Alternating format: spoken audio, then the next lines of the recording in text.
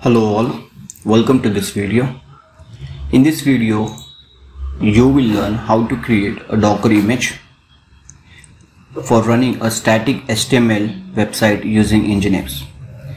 The scenario will explain how to build a Docker image running Nginx with your HTML site. The aim is to help you understand how to create and run Docker images created by yourself. So in case if you are a UI developer or you are running a simple or testing some new programming languages like Python, Java, PHP, Angular, these are the server-side programming languages. So in order to run the static code of these languages, you need to host a web server. So instead of downloading a web server or basically spinning a VM virtual machine and running that code inside a VM, you can spin up that container and you can, in that way, you can save up the disk space as well as the memory power and CPU power. In this tutorial, I will show you how you can do it for a simple HTML website, and you can also follow along with this video if you are interested and if you like to learn your code in your local machine in Docker container. So the steps are very simple and this tutorial is very simple to do. But once you understand, you can able to install and run any application, any big application, Python or the Java based application.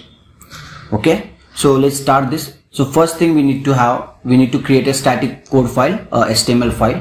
So I have created this container demo in a desktop folder. This particular container folder I have created on my desktop. And you must have editor like Eclipse or VS Code. Just include that particular folder into it as your workspace so that you can create whatever the files you are going to create in this tutorial can go inside those particular folder. So first file we need to create is the index.html file. So just click on this icon, you will click index.html.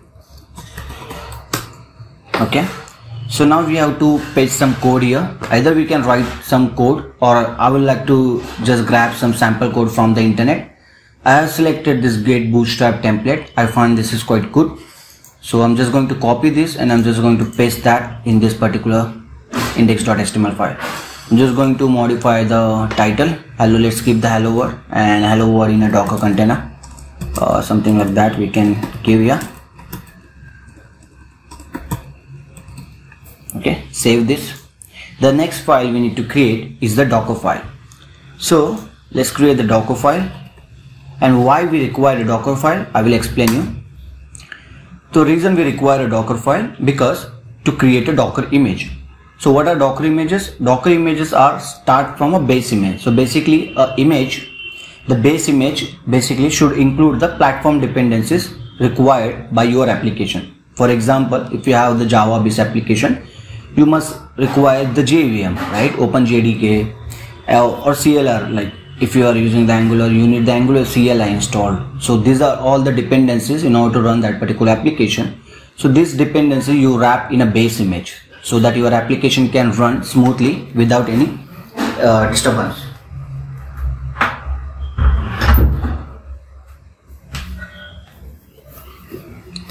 So those are called the base images. So the base image is defined as an instruction file. So instruction as a Docker file.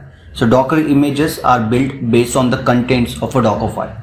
So Docker file is nothing but a list of instructions describing how you can deploy your application.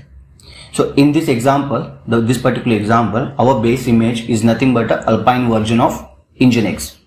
So Nginx is the web server, just like the Apache. You have the Apache web server. Nginx is another web server which is mainly used for the proxy and the reverse proxy stuff. But overall, it has the same properties and characteristic as the Apache web server. In this example, I'm going to use the Nginx. So this provides the configured web server on the Linux Alpine distribution. So this particular Nginx image is based on the Linux Alpine version. Okay. So, and what is the Alpine distribution and all that? If you are interested on that, then comment on this video. I will make another tutorial on another video explaining what other are the Linux distribution and the distros available and what are the main differences between those. Okay, so let's start building our Docker file. The first keyword you need to use is the from keyword. So from keyword basically explains from which particular base image you want to create this particular Docker image. So in our case, we wanted to use from Nginx, and as you see, I'm already getting some suggestion here. So when I type Nginx, that is because I have installed this Docker plugin in my system, you can see, and because of that I'm getting. But if you are not installed that, you can install the Docker plugin. I will show you in a second, and you just need the Alpine version. Okay, so this is the first line of the instruction we need. The second part, we need to use a copy command. A copy command basically copies, as the name says, it copies the files from the current directory to the Nginx web server public directory. So Nginx keep its public files in user share Nginx HTML. The first line defines our base image. The second line copies the content of the current directory into the location inside the Nginx container. That's it. That's how we have to do it. Let's save this. Okay. Once you do this, this is the first step. The second part is the build command. So we need to build this Docker file right now. In order to build the Docker files, you need to use the Docker build command. Okay.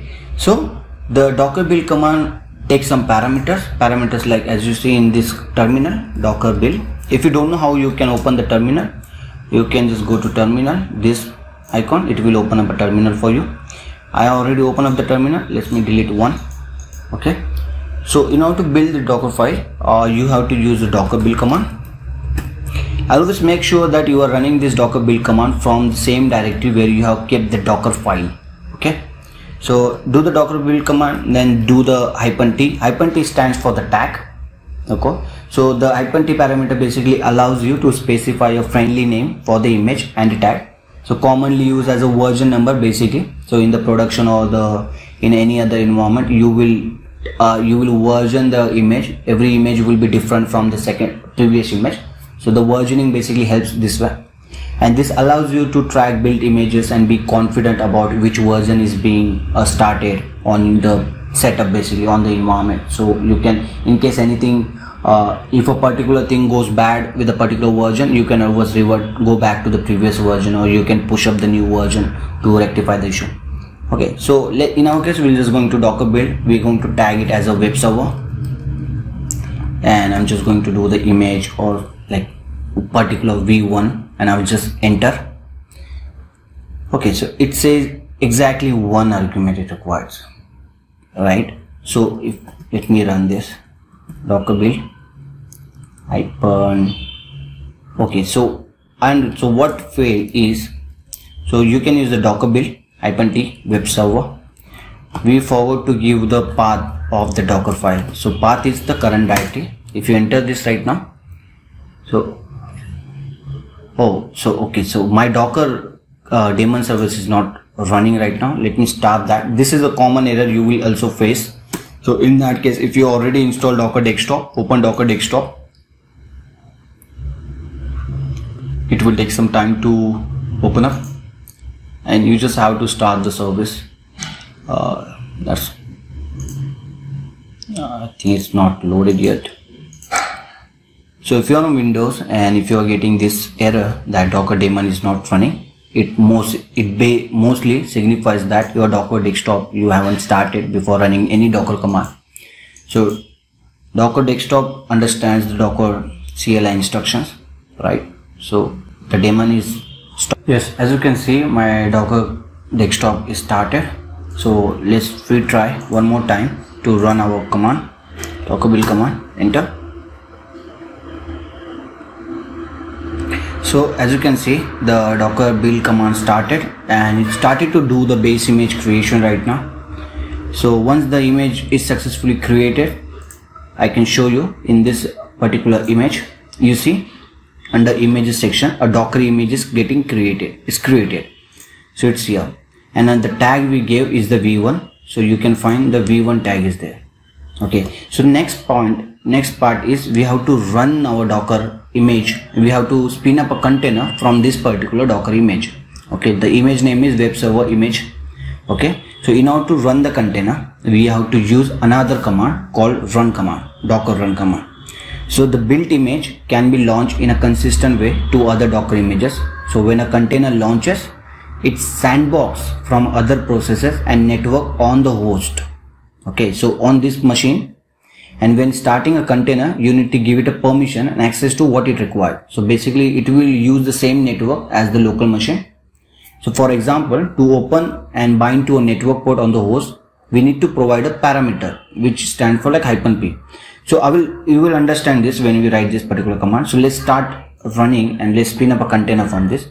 In order to run spin up a container from this particular image, you have to use the command docker run -d. -d stands for the detach mode. So when you spin up a container, you want your container to run in the background so that everyone you can give the URL to every others also, so that they can also access the container, and in the meantime you can also work on the terminal instead of your terminal getting blocked. So that is the detach mode. Then you give the -p.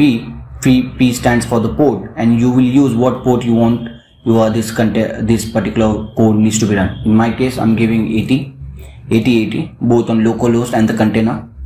So an Nginx container basically runs on the 80 port as a public web server, and then we have to give our image name, which is web server image v1, and then that's it. This is the command. You can just enter it. Then now your container is running. This is the container ID. Okay, you can see the container running container by using docker ps. You will see the one container is running with web server image, and this is the container name. In order to access this, what you have to do, you have to go to your browser, go to localhost, and then give the port 80. As you can see, the template code which you have created, this has hosted. Now if you go to index.html, post a simple HTML code in a Docker container, and you can then share this container ID to your colleagues so that they can also spin up a container from that Docker image, and they can also see your code what you have worked on. For the more upcoming videos, please subscribe to the channel. If you found this video useful.